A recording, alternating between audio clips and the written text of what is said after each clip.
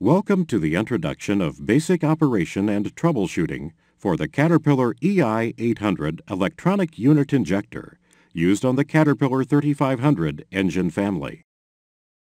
This presentation is a generalized introduction of the features, system operation, and troubleshooting basics for Caterpillar 3500 series engines using the EI-800 MEUI fuel system. Some of the features shown and discussed in this presentation are new or optional and are not available on all applications. This presentation is not intended to replace the Caterpillar Service Manual or other service publications. For detailed troubleshooting information, always refer to the latest service publications. The EI-800 is a mechanically actuated, electronically controlled unit injector capable of delivering up to 800 cubic millimeters of fuel per stroke. This presentation covers 4 topics: the 3500 engine families using MEUI, the operation of MEUI fuel systems, the operation of the electronic control system, and finally, basic fuel system troubleshooting.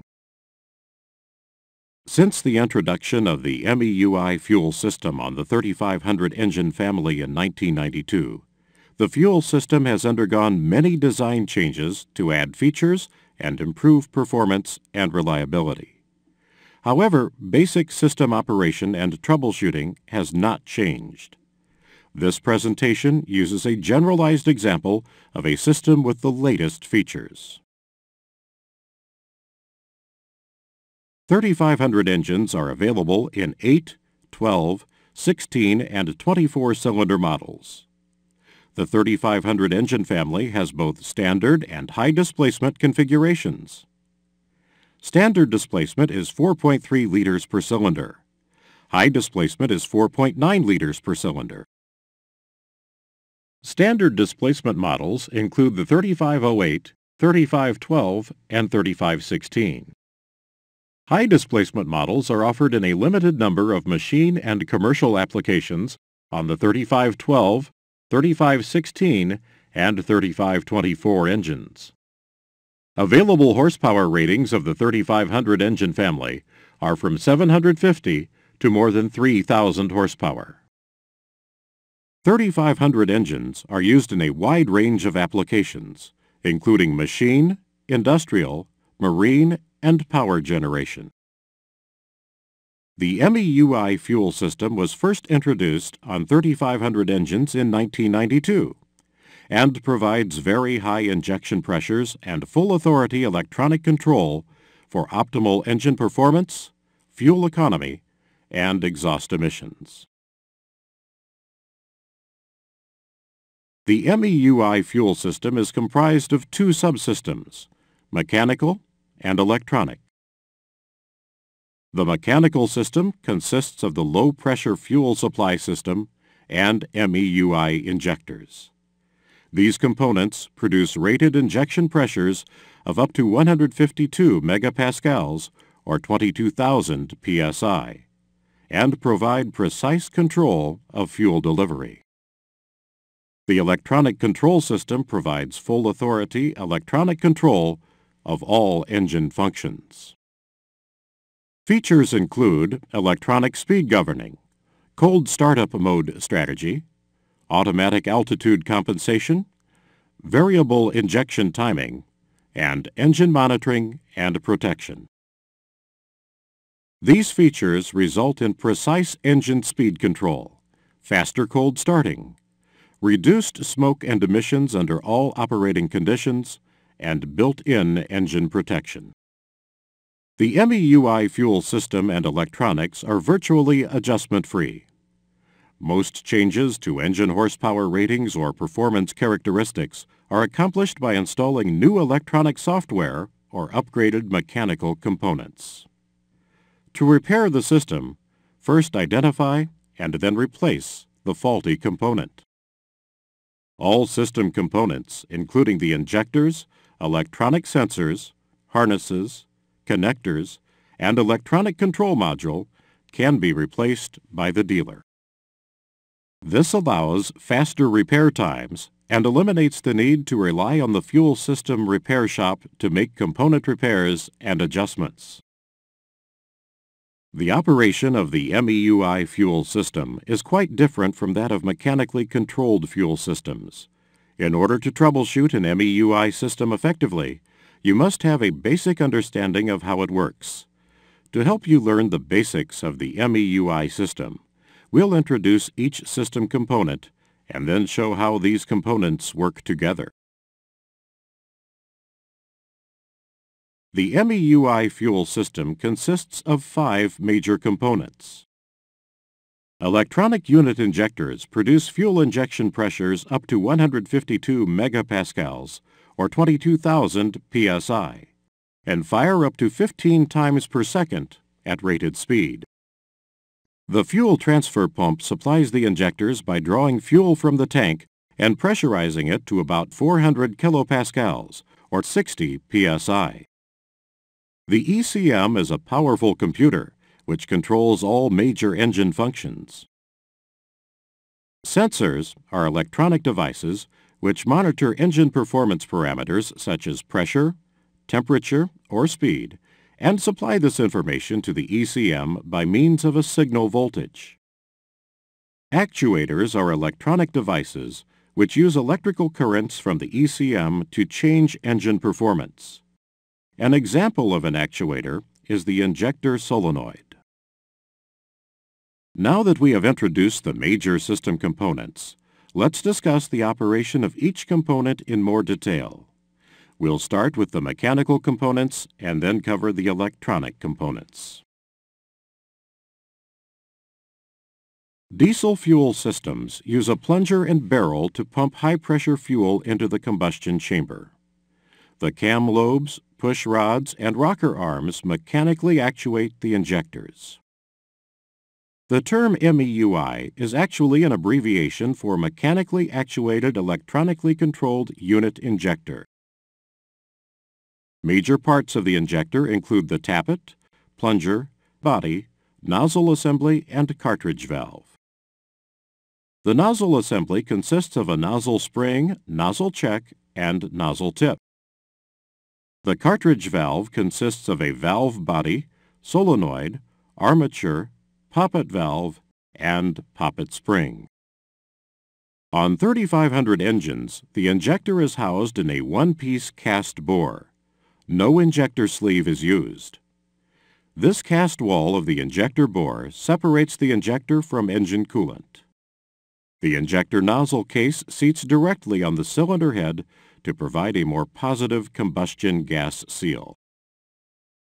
Actuation refers to the type of force used to power the plunger, which pumps the fuel out of the injector. Mechanically actuated fuel systems use a camshaft lobe and rocker arm to provide that force. The rocker arm presses down on the tappet at the top of the injector. The tappet, in turn, presses down on the injector plunger, which pushes fuel from the plunger cavity below the plunger. Fuel displaced from the plunger cavity can flow in 2 directions. Fuel can flow to the nozzle assembly and to the nozzle tip. However, to flow out of the tip, the injection pressure must reach about 38 megapascals, or 5,500 psi, in order to raise the nozzle check against the force of the nozzle spring. The fuel chooses the path of least resistance. It flows around the normally open poppet in the cartridge valve assembly to the fuel supply passage in the cylinder head. When injection is desired, the ECM sends a current to the solenoid on the cartridge valve. The current creates a magnetic field, causing the poppet to close. Fuel flow past the poppet is blocked, and pressure begins to build from the poppet through the plunger cavity to the nozzle check.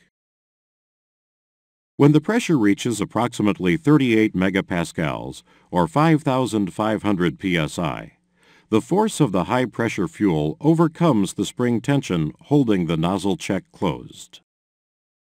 The check lifts off its seat and fuel flows out of the orifice holes in the nozzle tip. This is the start of injection.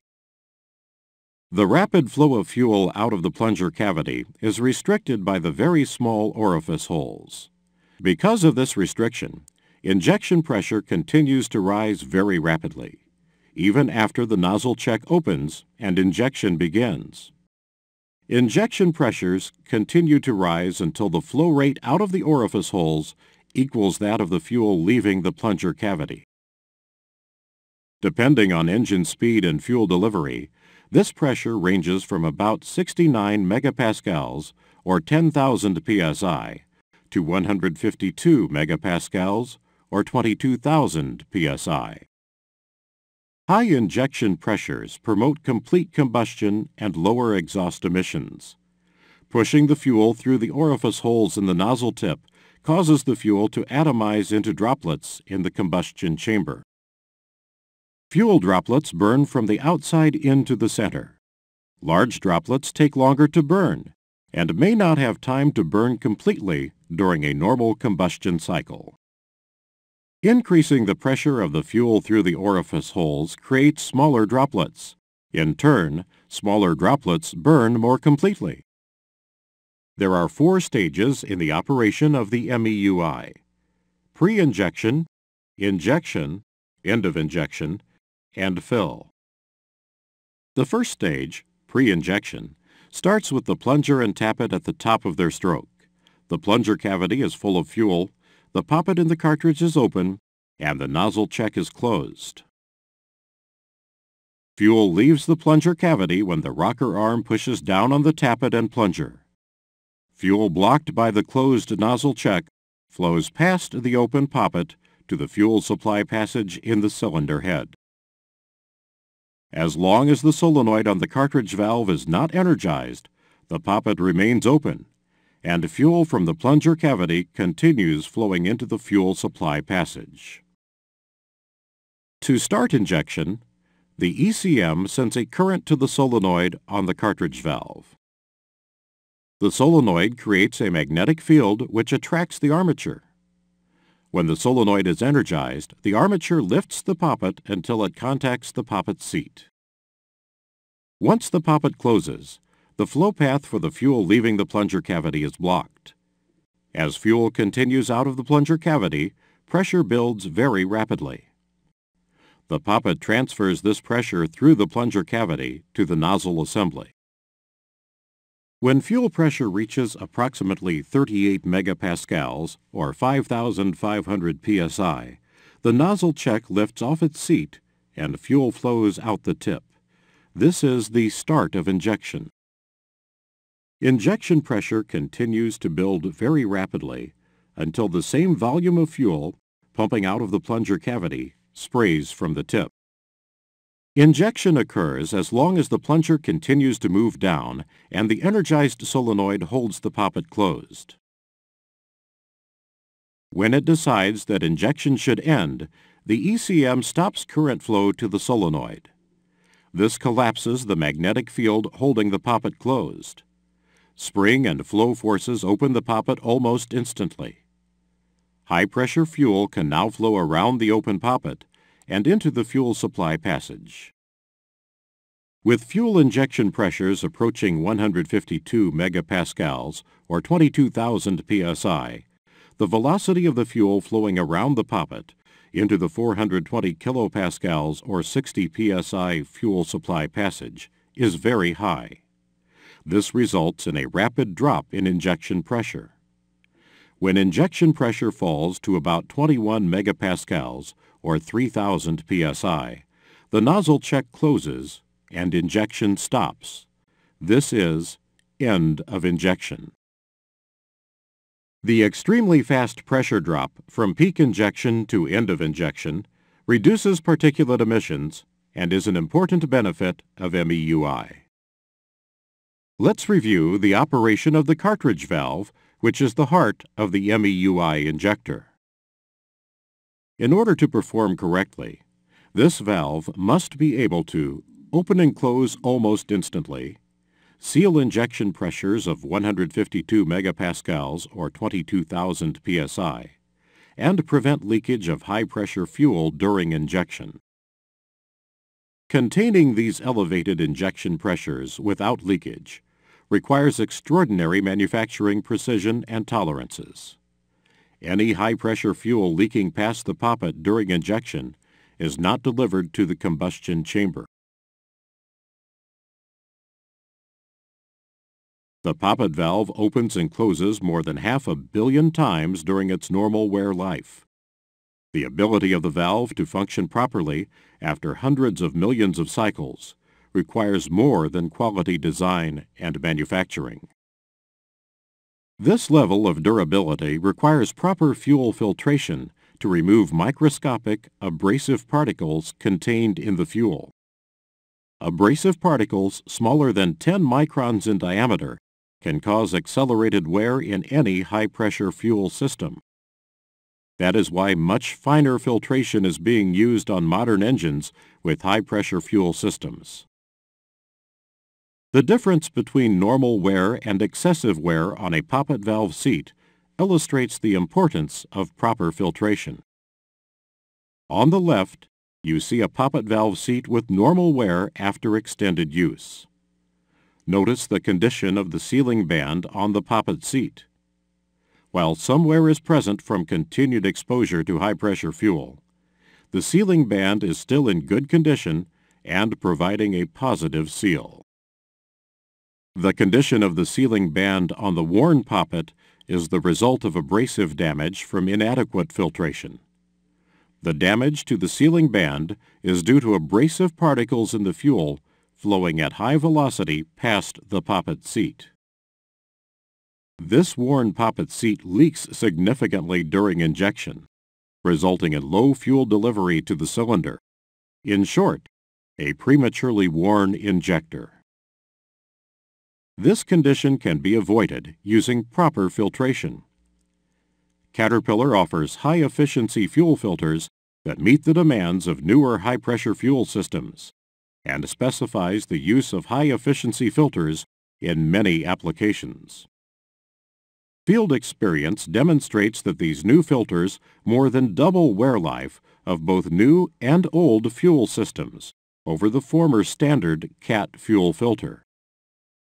There's a good deal of confusion regarding filter ratings. One of the more common terms, micron rating, can be misleading. There may be significant differences in the ability of different brand filters with the same micron rating to remove very small abrasives from the fuel. Filter efficiency is commonly expressed in terms of nominal or absolute ratings. For example, a 5-micron nominal filter may only stop 50% of the 5-micron or larger particles striking it. In other words, every other 5-micron particle may pass through a filter with a nominal rating. Caterpillar high-efficiency filters remove more than 98% of particles 2 microns or larger. However, the rating of the filter paper means nothing if the construction integrity of the filter is faulty. In some cases, competitive brand filters, constructed with leak paths, allow large amounts of all size particles to pass. Caterpillar constructs its high-efficiency filters on a completely automated process, constantly testing to assure complete assembly integrity. Why is this fine filtration important?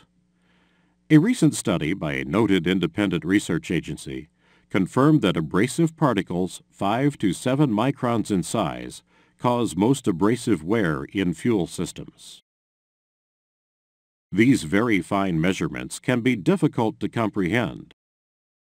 This diagram illustrates the relative size between a single micron and a human hair, which is about 80 microns or 35/10,000ths of an inch. The smallest particle visible to the naked eye, such as a speck of dust, is 40 microns. Particles as small as only a few microns can cause significant wear due to the extremely high pressures. This example shows the difference in efficiency between a Caterpillar high-efficiency filter and a typical 5-micron nominal filter. The CAT filter removes more than 98% of the 5 to 7 micron abrasive particles in the fuel. The 5 micron nominal filter only removes about half of these particles. This is assuming that the filter contains no leak paths, allowing abrasives to flow around the filter paper. Over time, these additional abrasives cause accelerated wear in any fuel system. This includes pump and lines systems that operate at significantly lower pressures than MEUI. Accelerated wear is more pronounced when the fuel contains unusually large amounts of contaminants. Abrasive wear affects all mechanical components, not just fuel systems. A good example of this is link life on track-type tractors. Like injector components, track links are made as hard as possible to maximize wear life without sacrificing structural integrity. In highly abrasive conditions, such as pushing sand on a beach, links may completely wear out in as little as 1,500 hours. In very low abrasive conditions, such as pushing wood chips in a sawmill, the same track links may last more than 10,000 hours. Similar contrasts in wear life occur with fuel systems. D11 tractors operating in a coal mine where the fuel contains large amounts of water and dirt average around 3,000-hour injector life. In contrast, other D11s operating in the Canadian tar sands use fuel pre-filtered to as low as 1 micron to remove water and abrasives. Average life on the unit injectors in these tractors is more than 12,000 hours. The same injectors last about 4 times as long when using very clean fuel. Accelerated fuel system wear can be corrected by removing abrasives from the fuel. One example of this occurred in a coal mining application in Australia. The customer operated 5230 excavators and complained that the fuel injectors were wearing out in as little as 6,000 hours. Subsequent investigation revealed no manufacturing defects, so abrasives in the fuel were suspected. The customer was using the standard Caterpillar 10 micron filter, so many of the abrasives were smaller than 10 microns. Testing the theory, which states very small abrasives are at fault, a test was run by installing new injectors and Caterpillar high-efficiency 2-micron filters on 4 machines. 1 year later, 4 injectors were removed from each machine and returned to the factory for testing. After more than 6,000 hours of use, they showed almost no wear. The remaining injectors were left to run an extended durability test. These injectors have accumulated more than 12,000 hours and are still in good condition. These findings led to the testing of the high-efficiency filter in other severe applications around the world.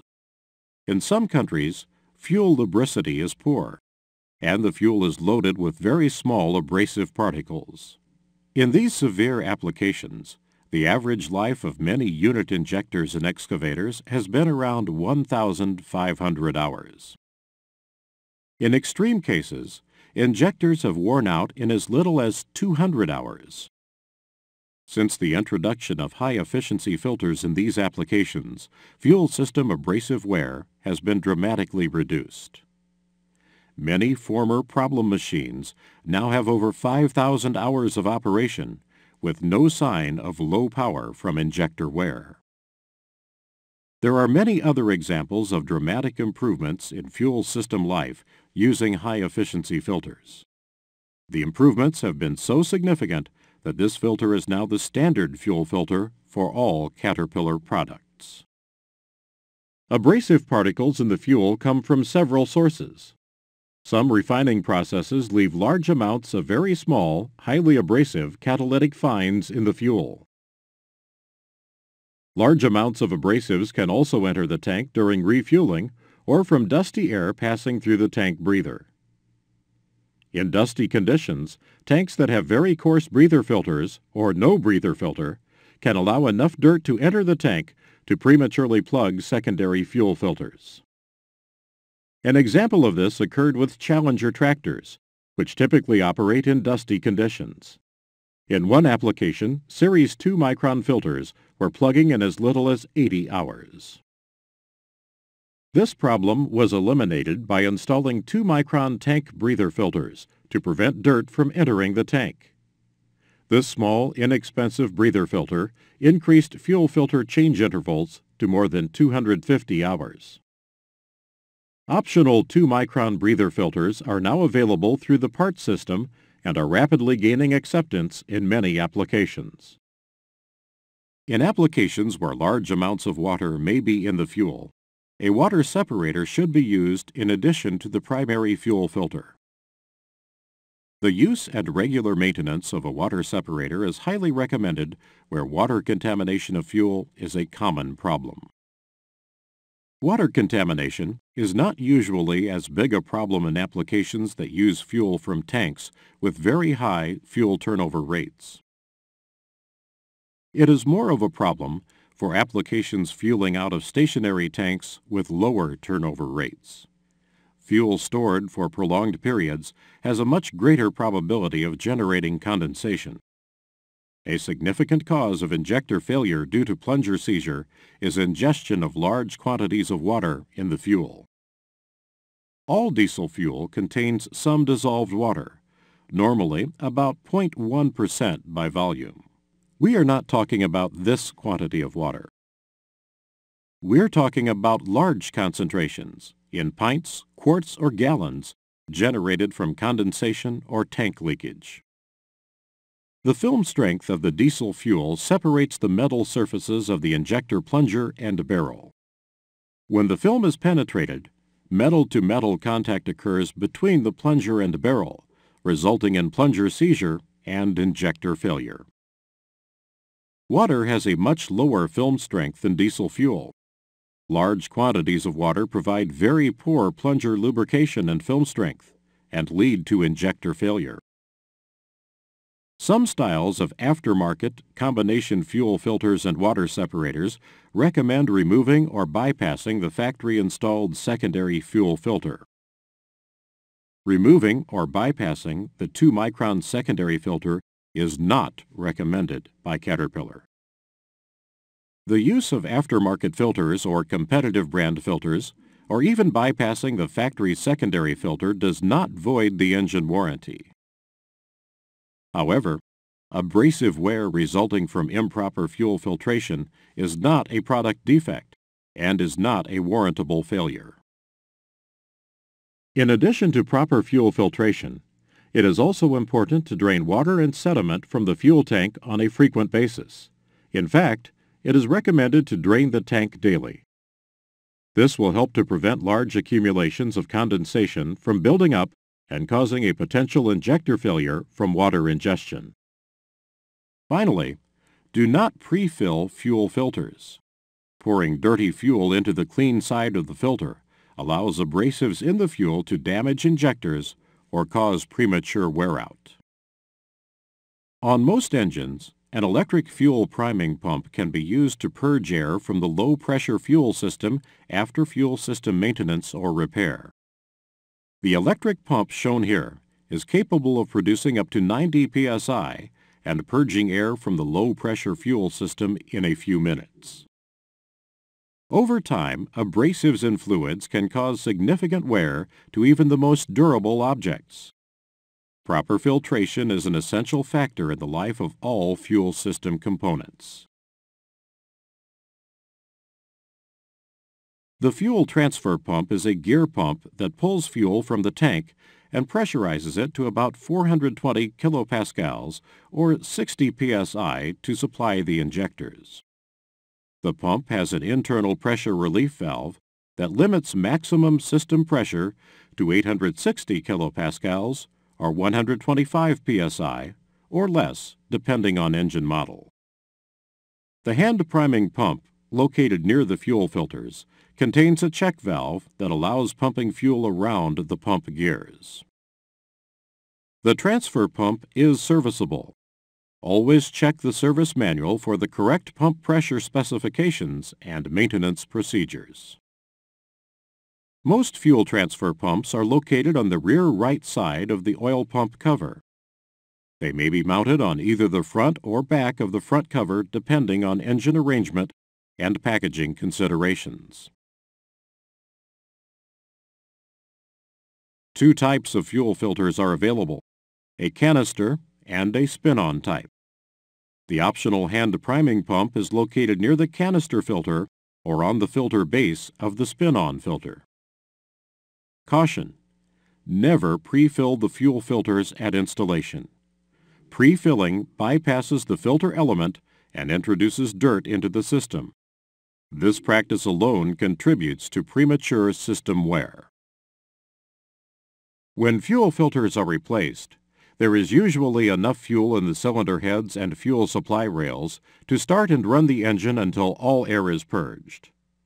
However, if the engine will not start or keep running, it will require purging. There are two methods: the manual priming procedure and the use of an electric priming pump. The correct procedure for manually priming the system can be found in the Special Instruction Form number SEHS 9586. This procedure uses a gauge valve assembly installed downstream of the fuel pressure regulator. With the tool installed and the valve open, the hand priming pump is used to prime the system until the air bubbles disappear from the sight glass. The valve is then closed and the hand priming pump used to pressurize the system to 206 to 275 kilopascals or 30 to 40 psi. This allows any remaining trapped air in the system to be absorbed back into the pressurized fuel. After 8 to 10 minutes, open the valve and start the engine. If the engine will not start, repeat the process. Use of an electric fuel priming pump is recommended. The pump is available as a service tool from Caterpillar for temporary installation to purge the low-pressure fuel system after repair or maintenance. It is also available as a permanently installed option on many engine and vehicle models. This pump is capable of producing up to 620 kilopascals or about 90 psi of pressure and will purge all of the air from a low-pressure system in a few minutes. The final component in the low-pressure fuel system is the pressure regulator valve. This valve is located on the top front of the right cylinder bank and is a normally closed pressure relief valve. The pressure regulator is a spring-loaded valve that only opens when fuel pressure reaches the relief pressure setting. The pressure regulator valve also has an orifice that allows a small amount of fuel to flow through the spool and return to tank even when the spool is closed. The orifice allows air to bleed from the low-pressure fuel system after filter changes or whenever fuel has been drained from the head. Some models are equipped with an anti-siphon valve, which mounts on the downstream end of the fuel pressure regulator. The anti-siphon valve has a plate check valve with a very light spring. Return fuel flow from the pressure regulator opens the plate check against the very low spring force, allowing return flow back to the fuel tank. When flow stops, the spring closes the plate check, preventing fuel from being siphoned from the engine. MEUI injectors take low-pressure supply fuel and pressurize the fuel between 69 megapascals or 10,000 psi and 152 megapascals or 22,000 psi. A camshaft-operated rocker arm pushes down the injector tappet and plunger, supplying the mechanical energy required to pressurize and pump the fuel from the injector. The combustion chamber receives pressurized fuel in the correct quantity and at the correct injection timing. The extremely high-pressure fuel flow through small orifice holes in the tip causes the fuel to atomize into microscopic droplets that burn more completely. This improved combustion more efficiently uses the heat energy of the fuel, resulting in improved fuel economy and reduced exhaust emissions. The low-pressure fuel system supplies fuel from the tank to the injectors. This system has three basic functions: to supply fuel to the MEUI injectors for combustion, to supply extra fuel flow for cooling of the injectors, and to supply extra fuel flow to remove air from the system. The major components in the typical low-pressure fuel system are the vehicle fuel tank, the fuel transfer lines, the primary fuel filter or water separator, the fuel transfer pump, the secondary fuel filter and priming pump, the pressure regulator valve, and the anti-siphon valve. There are often component differences between the fuel tank and transfer pump on different engine arrangements and applications. For example, the recommended arrangement for most engines utilizes a 13-micron primary filter to catch large debris from the fuel tank. However, some applications do not install a primary filter and instead rely solely on the secondary filter.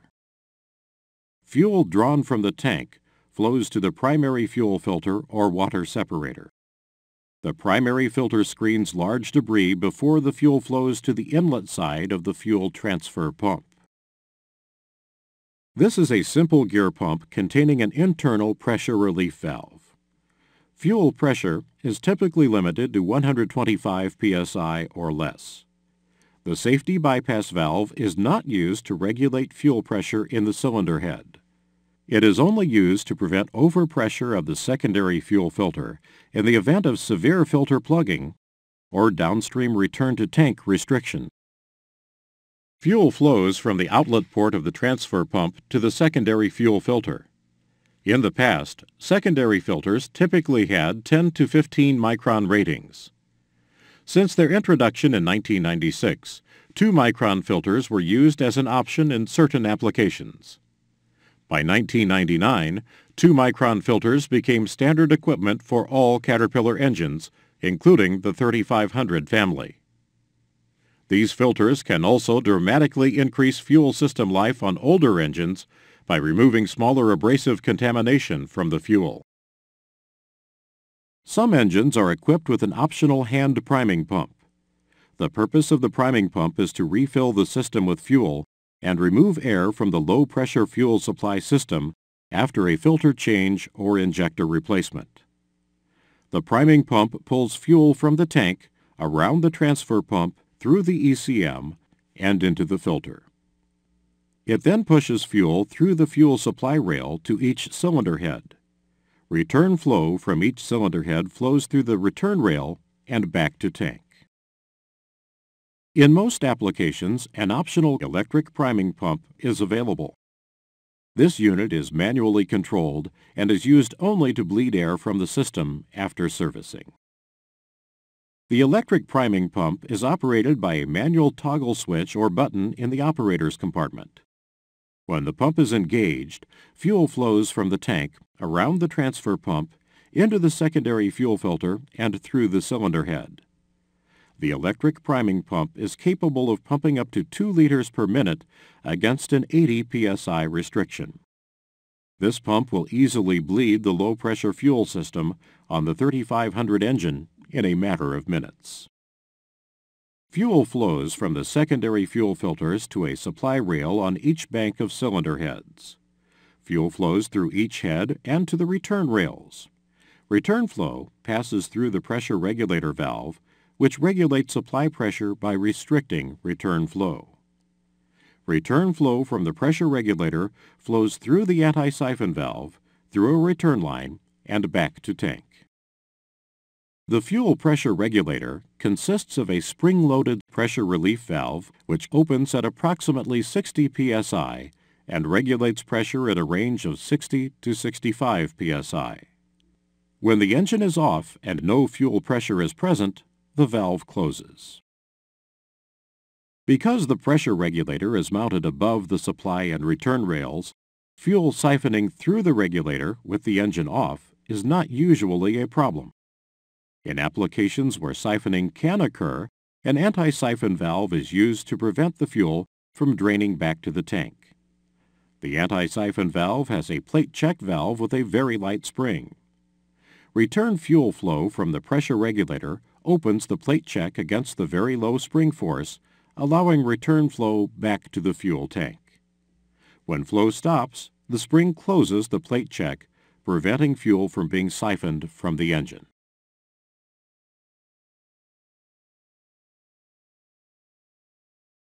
.3500 electronic engines use a state-of-the-art electronic control system that has many features and benefits.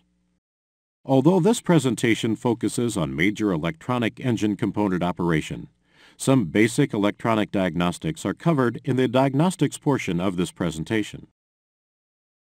The electronic control system consists of three types of components: input, control, and output. Sensors constantly monitor engine operating conditions and relay that information back to the electronic control module. The ECM is the computer that controls the engine. It has three main functions. It provides power for the engine electronics, it monitors input signals from engine sensors, and it acts as a governor to control engine RPM. It also stores engine operating information such as faults, events, and cumulative operating hours. The personality module is the software in the ECM which contains the specific maps that define power, torque, and RPM of the engine. The ECM sends electrical currents to output devices to control engine operation. The heart of the electronic system is the Electronic Control Module, or ECM. This powerful state-of-the-art computer controls all engine functions, providing excellent performance and fuel economy while meeting stringent and ever-changing exhaust emission standards.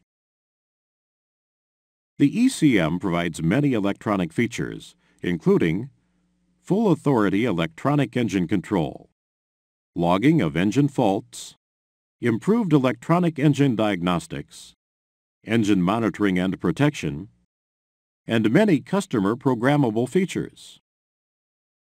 The ECM has two 40-pin harness connectors. The harness connectors connect the ECM to all of the engine sensors and actuators, including the MEUI injectors, the throttle position sensor, dash display, and data links. This wiring may seem complicated, but it's really quite simple. All of it is made up of many simple circuits. We will cover some of these circuits in the electronic system operation portion of this presentation. Sensors are simple electronic devices that detect and convert a change in pressure, temperature, or mechanical movement into an electrical signal. There are four basic types of sensors: pressure, temperature, position, and speed. A pressure sensor measures changes in pressure and sends a variable DC signal voltage back to the ECM. Pressure sensors have three wires. The first wire supplies voltage from the ECM to the sensor, providing power for sensor operation. This supply voltage is precisely controlled to 5 volts. The second wire is a ground wire from the ECM to the sensor that provides a 0 volts reference. The third wire is a signal voltage from the sensor to the ECM. This signal voltage varies with changes in the pressure of whatever the sensor is monitoring. The operating range of the signal voltage is slightly greater than 0 volts and slightly less than 5 volts. The ECM also determines if a sensor is shorted or open by monitoring the signal voltage. If the signal voltage is the same as the supply voltage, the ECM knows the sensor or sensor circuit is open. If the signal voltage is 0, the ECM knows the sensor or sensor circuit is shorted. If the ECM senses either a short or an open circuit, it will indicate a fault for that circuit to assist in troubleshooting. For most applications, the key pressure sensors on the engine are the filtered and unfiltered fuel, or a fuel pressure differential switch, filtered and unfiltered oil, turbocharger inlet and outlet, and atmospheric and crankcase pressure sensors. A temperature sensor measures changes in temperature and sends a variable DC signal voltage back to the ECM. Temperature sensors have 3 wires. The first wire supplies voltage from the ECM to the sensor, providing power for the sensor operation. This supply voltage is precisely controlled to 5 volts. The second wire is a ground wire from the ECM to the sensor that provides a 0 volts reference.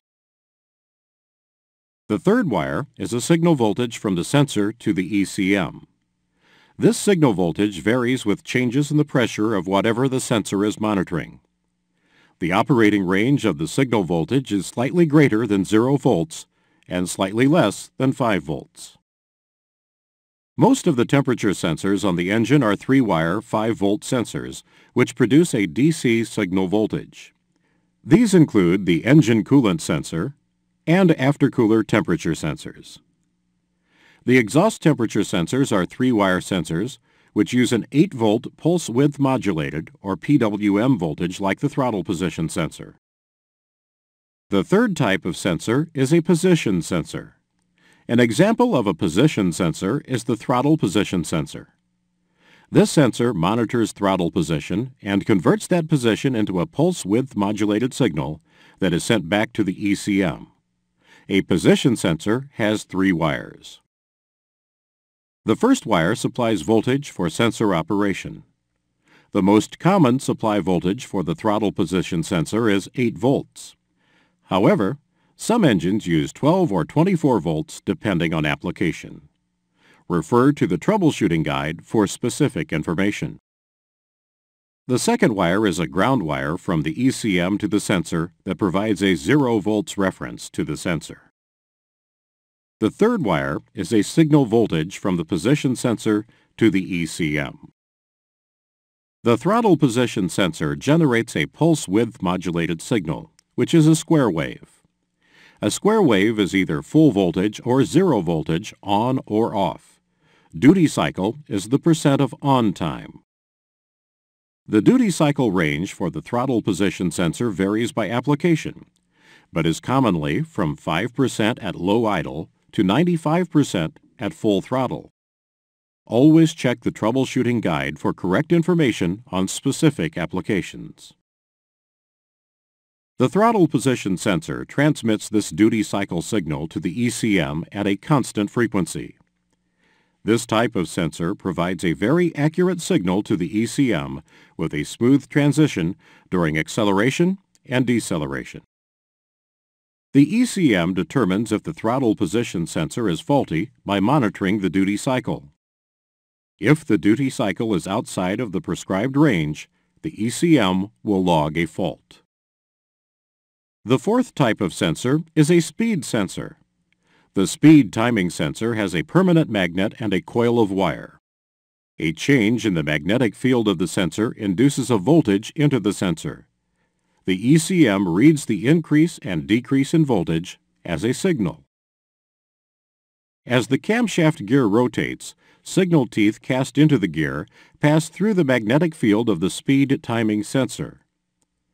The sensor generates a very accurate square wave signal voltage as each timing tooth passes. The ECM counts the time between these signals to determine how fast the engine is running. All of the teeth are evenly spaced except one, which is a wide tooth. This wide tooth sends a longer duration signal, which indicates top dead center to the ECM. The speed timing sensor has 3 wires. It uses a magnet, coil, internal circuitry, and a supply voltage from the ECM to generate a signal voltage back to the ECM. The first wire supplies voltage from the ECM to the sensor, providing power for sensor operation. This supply voltage may be 8, 12, or 24 volts, depending on engine application. The second wire is a ground wire from the ECM to the sensor that provides a 0 volts reference. The third wire is a signal voltage from the sensor to the ECM. A new type of optional sensor has been recently introduced to help detect when the water separator requires service. The water in fuel sensor is mounted in the water collection bowl of the primary filter water separator. This sensor measures changes in conductivity of the fluid covering the ends of the sensor probes. Diesel fuel has a higher electrical resistance than water. An alternating signal current is supplied to the probes by a sensor control module. The control module is supplied with the sensor and reads the strength of the signal which is passed through the fluid to determine if the fluid is diesel fuel or water. If water is detected, the control module lights a warning lamp in the operator's compartment. The warning lamp will remain on until the water separator is serviced. The water in fuel sensor has two wires which supply an alternating current to both electrodes. This alternating current is used to prevent electrolysis and metal transfer from one electrode to another. Electrode damage from electrolysis is a common cause of failure of other water and fuel sensors which use DC current. The wires are part of an electronic module which supplies power and detects the presence of water. The module drives a light-emitting diode located in the operator's compartment. The optional sensor and module can be installed on most applications to notify the operator when the water separator needs to be serviced. In review, 4 basic sensors govern engine operation: pressure, temperature, position, and speed sensors. The speed timing circuit is the most important of all the basic circuits. This speed timing signal tells the ECM the position and speed of the engine camshaft. The ECM requires this signal to govern engine operation. The speed timing signal is so important that the engine will not start or run without it. If the engine is running and the speed timing sensor fails, the engine will shut down. The ECM will discontinue injector actuation without a clear and uninterrupted signal from the ECM. In the event of a sensor failure, the ECM will log both an active and a logged fault. The throttle position sensor circuit determines desired engine speed by sensing the position of the accelerator pedal and sends a pulse width modulated signal back to the ECM. The ECM then compares desired engine speed to actual engine speed, determining how to fire the injectors. The operator selects an engine speed with the throttle. The position of the throttle generates a pulse width modulated signal, which the ECM translates into the desired engine speed. The ECM then compares the desired engine speed to the actual speed, determining if the injectors should deliver more or less fuel. The ECM increases the duration of the current to the injectors, delivering more fuel and increasing engine speed if the actual engine speed is lower than desired. If the actual engine speed is higher than desired, the ECM decreases duration to reduce fuel delivery. With less fuel, engine speed drops very rapidly until actual engine speed matches desired speed. The ECM uses many other sensor inputs besides the throttle position signal to determine the correct operation of the MEUI injectors. The ECM must determine 3 things to control injector operation: injection timing, or when injection starts, the quantity of fuel injected, and engine speed, in order to determine current duration and length of injection. All sensor inputs are compared to the software maps in the ECM, and output signals are sent to the injectors. These output signals control actual engine operation. The turbocharger inlet pressure sensor measures pressure downstream of the air filter element and sends a DC signal back to the ECM. Turbo inlet pressure is compared to atmospheric pressure to determine air filter restriction. Operating with excessive filter restriction and a not reducing fuel rate could result in excessive heat and cause severe engine damage. The ECM uses the turbo inlet pressure signal to turn on a warning lamp, limit fuel delivery, and derate the engine in the event of air filter restriction. The turbocharger outlet pressure sensor measures turbo pressure in the intake manifold and sends a DC signal back to the ECM. The ECM uses the turbo outlet pressure signal to limit fuel delivery and prevent overfueling and black smoke. This serves the same function as a mechanical fuel-air ratio control. The atmospheric pressure sensor measures atmospheric pressure in order to compensate for altitude. It sends a DC signal back to the ECM. The ECM uses the atmospheric pressure signal to adjust timing and fuel delivery, maintaining engine performance and emissions at high altitudes. The atmospheric pressure sensor is also used to automatically calibrate the other pressure sensors. Most 3500 engines have two oil pressure sensors. One measures lube oil pressure before the oil filter, and the other measures pressure after the filter. Both sensors send DC signal voltages back to the ECM. The ECM uses these oil pressure signals to help determine if the engine is operating with low oil pressure or if the oil filter is plugged. Some 3500 electronic engines are equipped with an engine monitoring system that can be programmed to off, warning, derate, or shut down. The ECM will turn on a warning lamp when a low oil pressure condition exists. If the ECM is programmed to derate, engine power will be reduced. If programmed to shut down, the engine will shut down. This shutdown option is not available on earth-moving vehicles. Diagnostic codes logged will be low oil pressure or very low oil pressure.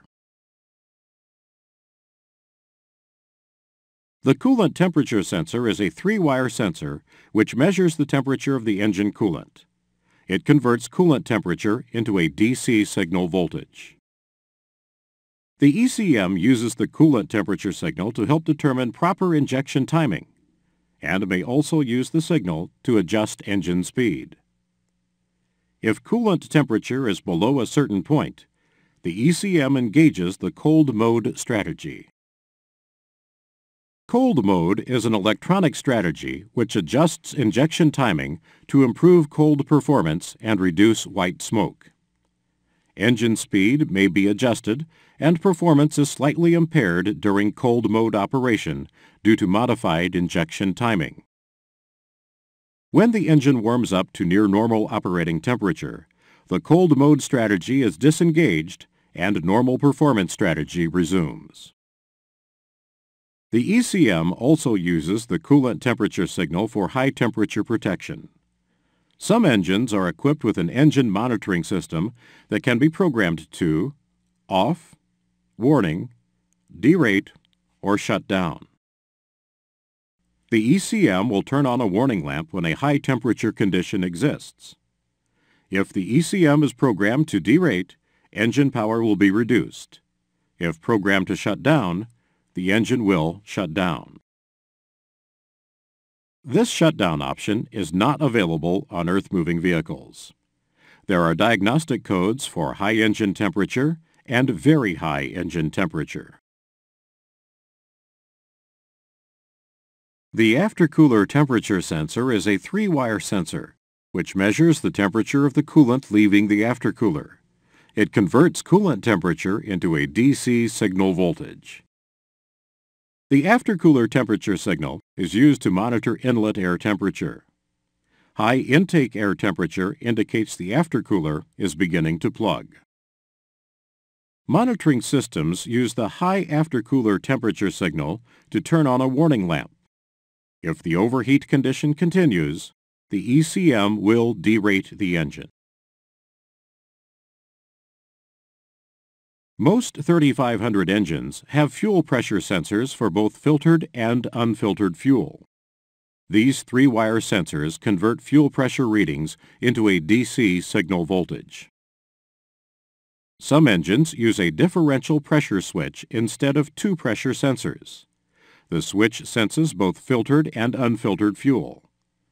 If filtered fuel pressure falls below a preset pressure, indicating a plugged filter, the switch closes, completing a circuit to the ECM.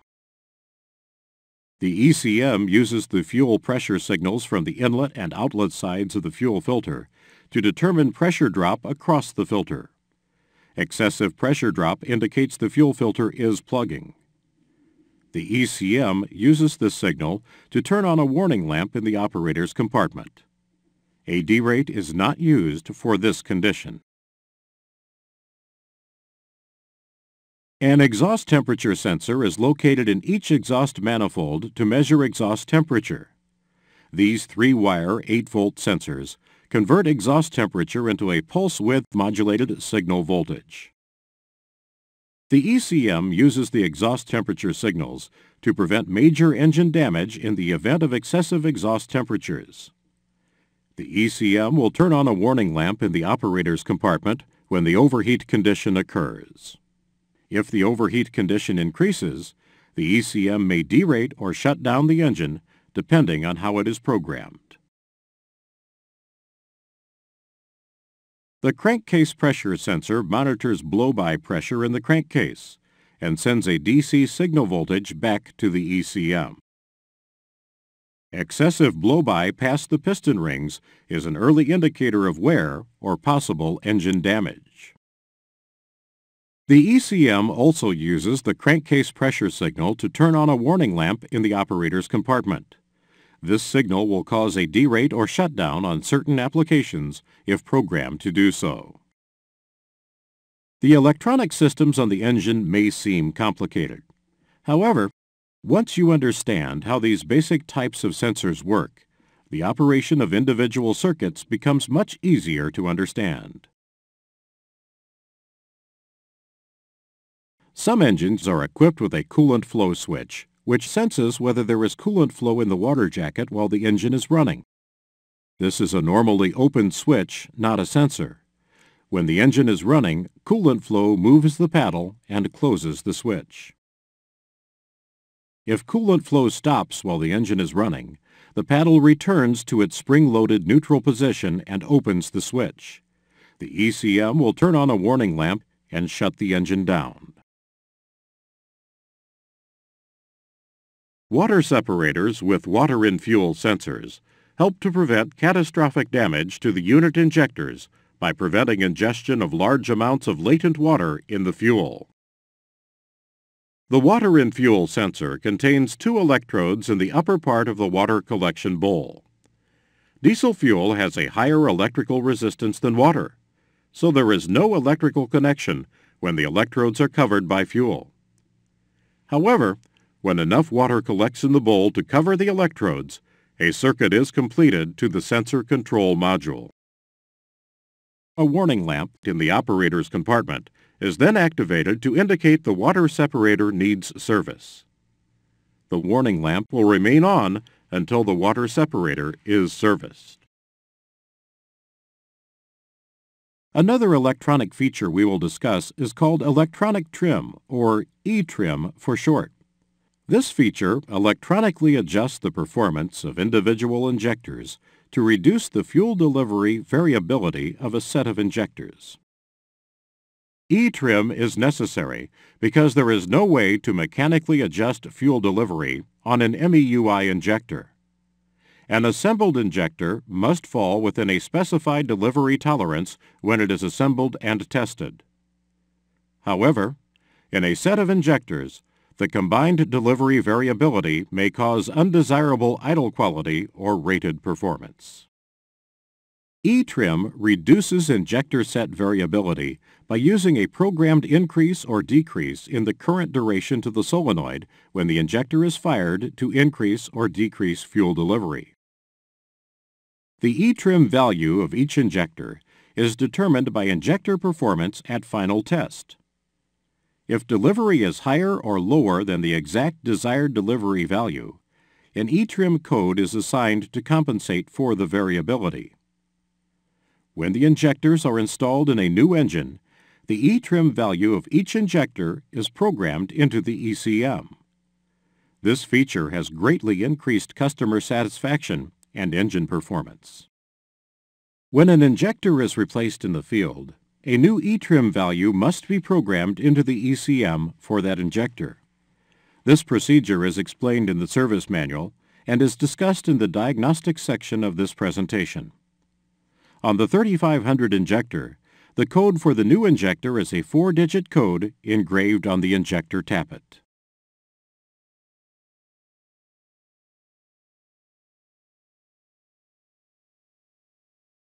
Understanding the basics of how the fuel and electronic control systems operate is essential to identifying system problems. The objective of this section is to introduce the basic diagnostic procedures used to identify and correct problems on MEUI-powered 3500 engines. The system used in this presentation is only an example of a typical modern MEUI system. There are many different engine arrangements and applications. However, the basic troubleshooting logic and procedures are very similar for all MEUI engines. Always refer to the correct service manual for the latest repair and diagnostic information. Modern electronically controlled engines offer improved diagnostic capability over older mechanically controlled engines. But they are not totally self-diagnostic. In order to troubleshoot an electronic engine effectively, service technicians must have 5 skills.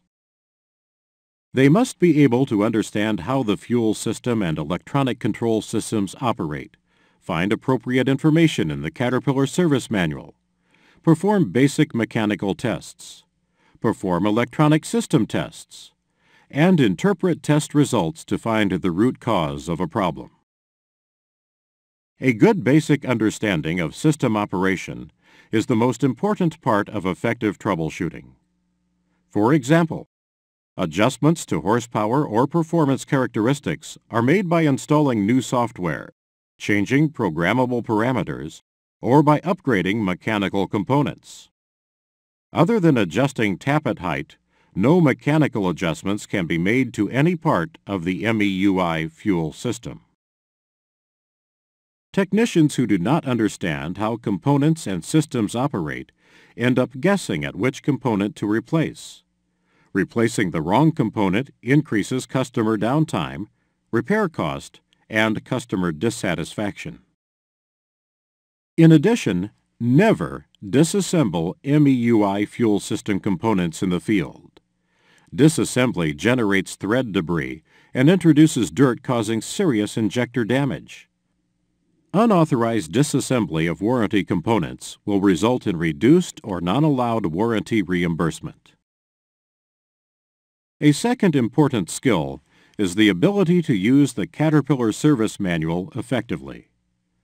The service manual has 3 parts: engine, troubleshooting, and maintenance. Under the Engine tab, you will find 3 modules: Specifications, System Operation Testing and Adjusting, and Disassembly and Assembly. In the Specifications module, you will find torque values, torque sequences, pressure settings, and numerical values for adjustments, such as valve lash settings. In the Systems Operation Testing and Adjusting module, you will find explanations of how mechanical systems operate, test procedures for mechanical components, and adjustment procedures for mechanical components such as the valve lash settings. In the Disassembly and Assembly module, you will find removal and installation procedures for major components such as MEUI injectors, disassembly and assembly procedures for serviceable components like water pumps, and disassembly and assembly procedures for the basic engine. Under the Troubleshooting tab, you will find an electrical schematic and a troubleshooting module. The schematic contains location and identification information for engine wiring, connectors, electrical components such as switches and relays, and electronic components such as sensors and the ECM. The troubleshooting module contains all of the information for troubleshooting electronic engines. Topics that are covered are troubleshooting, electronic system overview, programming parameters, troubleshooting without a diagnostic code, troubleshooting with a diagnostic code, and a diagnostic code list. In the Operation and Maintenance Guide, you will find maintenance information that is primarily intended for the operator or owner. This guide contains specifications for cooling, lube, and fuel systems, recommended practices for engine operation, and maintenance recommendations such as maintenance schedules and refill capacities. The next important skill is to be able to perform basic mechanical tests correctly. This includes being able to measure hydraulic pressure, use a volt-ohm meter to perform basic electrical tests, checking boost pressure and exhaust restriction to determine if the engine performs properly. It is also essential that you use and understand the features in Caterpillar Electronic Technician, or ET for short. ET is required to service electronic engines. With it, you can identify, understand, and correct active faults, logged faults, and logged events. You can also read and change programmable parameters and view status screens. You can perform the injector solenoid test, the cylinder cutout test, and several other special tests that enable and disable specific ECM outputs. In order to better understand these tests, the cylinder cutout and solenoid test are performed and explained in the diagnostic section of this presentation. Finally, interpreting test results to find the root cause of a problem is critical. This includes being able to evaluate component performance of the sensors, actuators, injectors, and associated wiring. It also includes being able to understand how components and systems interact, how components work correctly, and how the system reacts if a component is faulty. These skills are important to be able to quickly identify and correct problems on electronically controlled engines. Only electronically controlled engines constantly meet demands for improved performance, reduced emissions, and improved fuel economy. There are many misconceptions about what electronically controlled engines can and cannot do. A quick review of these will illustrate why the troubleshooting skills just mentioned are so important. Electronically controlled engines can indicate active faults, log faults and events, identify major component failure, and identify sensor and actuator short and open circuits. Electronically controlled engines cannot troubleshoot themselves, identify marginal component performance, or identify inaccurate sensor readings. In short, electronically controlled engines cannot think for themselves. It is your ability to think and understand how engine components and systems work together that allows you to perform effective troubleshooting. Performing the basic electronic tests on MEUI engines is simple. The electronic diagnostic tool used to perform these tests is the Caterpillar Electronic Technician, or ET for short. ET is actually a software package run on a laptop computer. ET can perform the injector solenoid test, cylinder cutout test, identify active faults, and logged events. ET can display engine configuration, change customer programmable parameters, flash program new software into electronic engines, and print configuration and test results for further analysis. 3,500 engines are equipped with electronic control modules with replaceable personality modules. Prior to ET, installing new software required ordering and installing a new personality module. This method increased both product cost and customer downtime. ET allows 3500B series ECMs to be flash programmed. This method is much faster and less expensive than ordering new personality modules. This example uses ET to demonstrate the basic electronic tests with the screens and cursor commands to perform each test. It does not cover the actual instructions on how to use ET. Specific instructions are available in the Caterpillar Service Tool Software User's Manual for CAT Electronic Technician, form number NEHS 0679. The first diagnostic test identifies active fault codes, or active faults for short. Active faults indicate a system malfunction or problem currently present. An example is a shorted or open sensor, wire, or circuit. Let's look at an example. When no active faults are present, the ET screen will read "No active codes." If we unplug the oil pressure harness connector, ET identifies this as an open circuit active fault after a few seconds. The code for this fault is 100-03. which ET defines as an oil pressure sensor open circuit. Detailed information for troubleshooting this code is in the troubleshooting guide.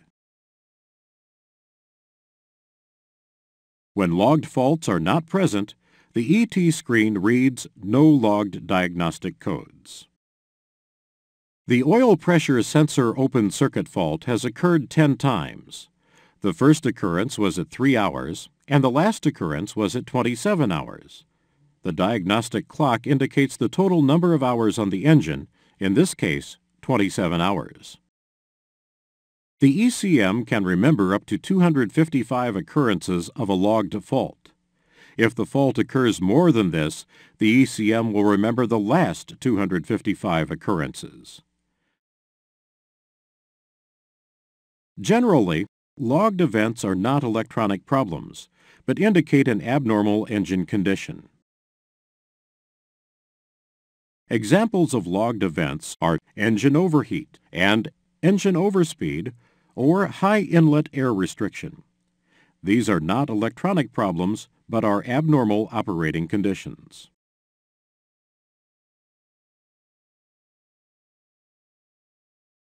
The purpose of the injector solenoid test is to make sure there are no open or short circuits in the injector wiring harness and all of the injector solenoids are working. Select the Test All button at the bottom of the screen to begin. ET instructs the ECM to actuate each injector solenoid in order from 1 through 8. This test will continue until clicking the Stop button at the bottom of the screen. If a short or open circuit is detected, the fault will be listed on the screen and the defective circuit will not work. The cylinder cutout test measures the contribution of individual cylinders, compares one to another, and determines if any are weak. The automated multiple cylinder cutout test used in ET version 3.3 and later has 2 options. First is the single cylinder cutout test. This is an optional test because it is the least effective of the 3. It is used when trying to identify audible differences between cylinders. The second test is the multiple cylinder cutout test. This test has been the standard test since MEUI was introduced. It controls engine idle speed and cuts out one cylinder at a time. It then compares the relative power contribution of each cylinder by displaying a simulated rack reading for each cylinder tested. A chronic problem with this test has been the difficulty of identifying a single weak cylinder. On multiple cylinder engines with 12 or 16 cylinders, cutting out a single cylinder makes only a small difference at idle. Performing the cutout test under load would be better, but it is very difficult to maintain a consistent load that would allow the test to measure each cylinder consistently. The preferred test is now the automated cutout test. This test achieves an increased consistent load at idle or 1,200 RPM by shutting off multiple cylinders to increase the load on the cylinder being tested. Due to the wide variation of engines and applications, there are several different test strategies that shut off different cylinders in different sequences. The correct strategy for specific serial number prefixes is programmed into Electronic Technician and is automatically provided. Let's demonstrate how the automated test works using a generalized example of a test on an 8-cylinder engine. The automated test shuts off half of the engine at a time and then tests one cylinder in the running half. For example, the test starts by turning off cylinders 2, 3, 5, and 8. The test then turns off number 6 and samples the injector current duration on cylinders 1, 7, and 4. After the test on cylinder 6 is complete, number 6 is turned back on and the engine stabilizes for 5 seconds before testing number 4. After 5 seconds, the test turns off number 4 and samples the injector duration of the 3 running cylinders, 1, 7, and 6. After completing cylinder number 4, the process is repeated for cylinder number 7. When the test on cylinder 1 is complete, ET turns on all 8 cylinders and allows the engine to idle normally for 5 seconds. Then it shuts off cylinders 1, 7, 4, and 6, repeating the test sequence for cylinders 2, 3, 5, and 8. This is the recommended test procedure for most applications. The automated cutout test also has some new parameters to increase test accuracy. For the test to work properly, warm the engine to a normal operating temperature. The new automated cylinder cutout will not allow the test to start if the coolant temperature is below the prescribed operating condition. The second new parameter is engine speed during the test. The test is run at a preferred speed of 1,200 RPM. If safety concerns prohibit running the test at 1,200 RPM, it can also be run at low idle. If engine speed is manually changed beyond the prescribed range, the test will not start or will abort if in progress. Accessories that put an intermittent load on the engine should be disabled during the test. Air compressors, fans, or other devices which can cycle on and off will add to test variability if they cycle on and off during the test. ECM-controlled cooling fans are turned on and left on throughout the entire test. The automated cutout test begins by the technician setting engine speed to the requirements stated on the ET screen. Once selected, this speed is maintained throughout the test. If it is changed, the test will abort. The ET software then turns off 5 injectors at a time. The remaining 3 cylinders must then produce more power to maintain the programmed idle speed. After the idle has stabilized, the ECM measures the average duty cycle of the solenoid current to the 3 working injectors. The ECM then assigns a test value to the injector being tested. This cycle automatically repeats for each injector. Listen to the sound of a test on a properly operating engine.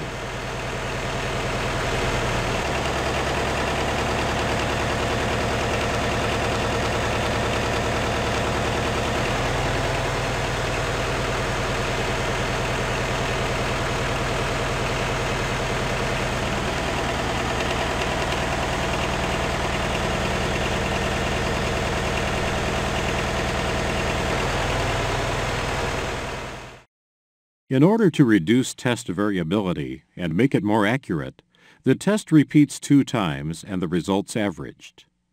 Once all 8 cylinders have been checked 2 times each, test values are assigned to each cylinder.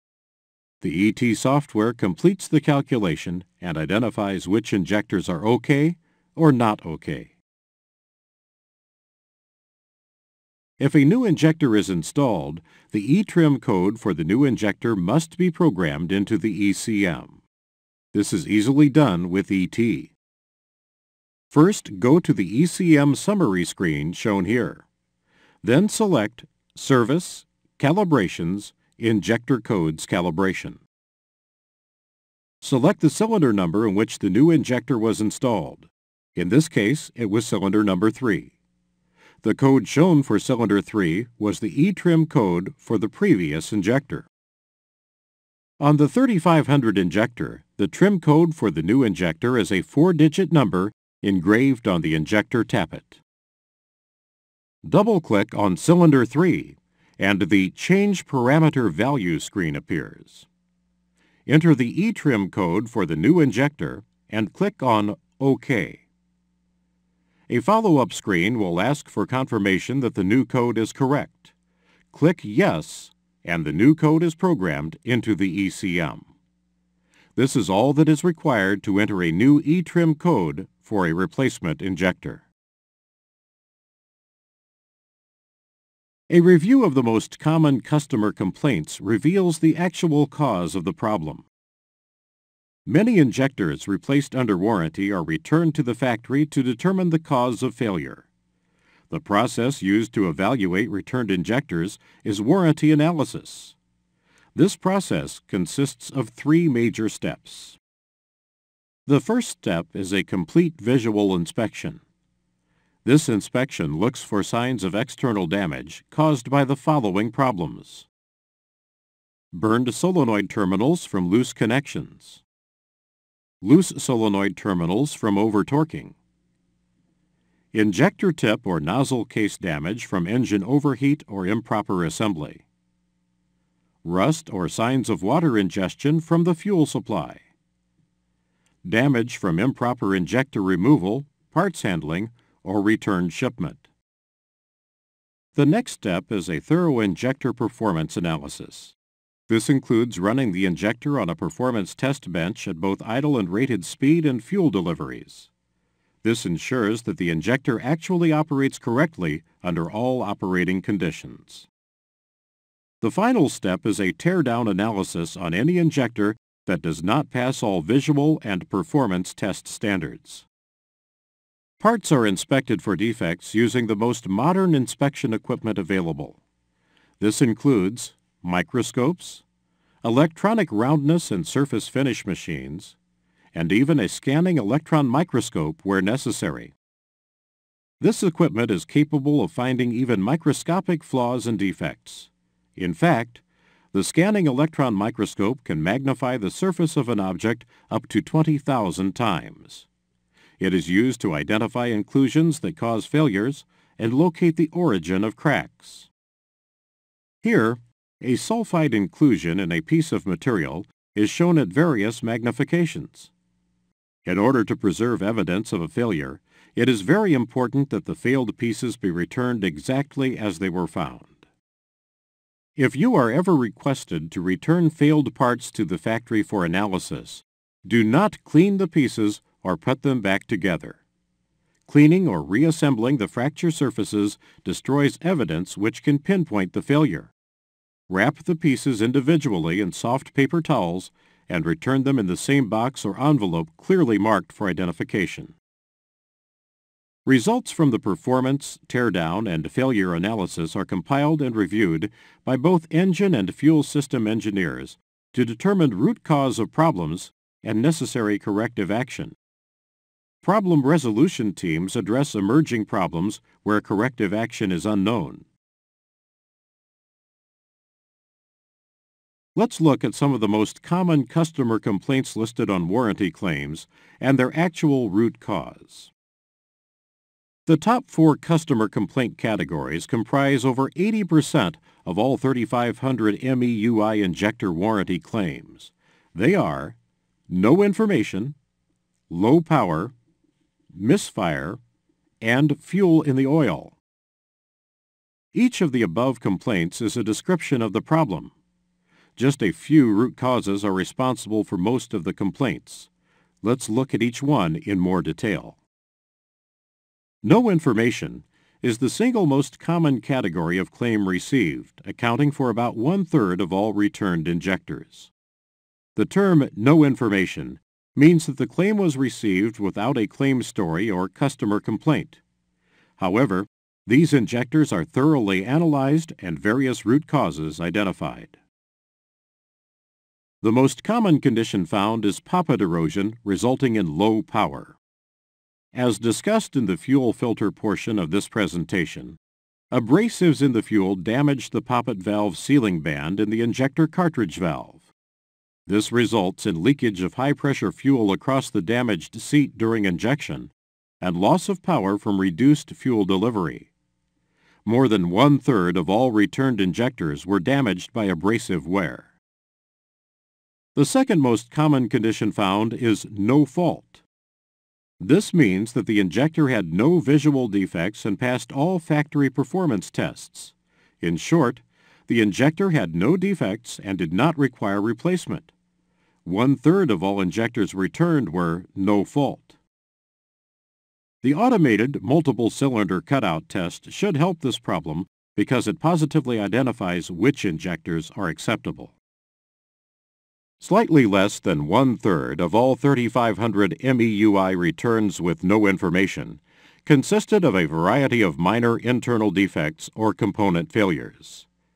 These failure modes are identified and have either already been corrected or are actively being addressed by problem resolution teams. More than 2/3 of all injectors returned with no information were either damaged by abrasives in the fuel or were no fault. The second most common customer complaint is low power, which accounted for nearly 1/4 of all injector returns. There are several root causes of low power. More than half of all low power complaints were due to poppet leakage from damage by abrasives in the fuel. This problem could be dramatically reduced with proper fuel filtration using 2-micron high-efficiency filters. There is no mechanical defect or failure mode that affects an entire injector set. Degradation of an injector set is usually caused by an excessive amount of abrasives in the fuel, which cause premature poppet wear and leakage. Remember, abrasive wear resulting from improper fuel filtration is not a product defect and is not a warrantable failure. Using recommended filtration, such as the Caterpillar high-efficiency filters, can prevent this type of wear. About 1/3 of all low-power complaints were caused by actual injector defects or failed internal components. These failure modes are identified and have either already been corrected or are actively being addressed by problem resolution teams. The third largest root cause of low-power returns is no fault. These account for 1/8 of all injectors returned for low power. The third most common customer complaint was misfire. This complaint accounted for slightly more than 1/8 of all injector returns. The largest root cause of misfire was miscellaneous defects or internal component failures. These accounted for slightly more than 1/2 of all misfire returns. These problems typically occur after extended use and usually result in a symptom of an intermittent injector misfire. Through warranty analysis, problem resolution teams identify and resolve these problems. The second most common root cause of misfire was no fault. These accounted for more than 1/3 of all misfire returns. This means that the injector had no visual defects and passed all factory performance tests. In short, the injector had no defects and did not require replacement. The final failure type identified in injectors returned for misfire was poppet erosion from abrasives in the fuel. These accounted for only about 10% of misfire returns. Poppet erosion results in low power but does not cause misfire. In this case, the customer complaint did not match the failure mode found during testing. The fourth customer complaint category was fuel in the oil. This category accounted for only 13% of all returns. More than half of all returns for fuel in the oil were no faults. The remainder were defects of internal component failures. All known injector failure modes combined account for about 2/3 of all returned injectors. This demonstrates a significant improvement in dealer diagnostics over the past several years, when no faults accounted for about 2/3 of all returns. Resolution teams are actively working to, or have already resolved, all injector failure modes. In addition to improved injector design, you'll see a rapid evolution in fuel filtration across the product line. No faults account for about 1/3 of all injectors returned.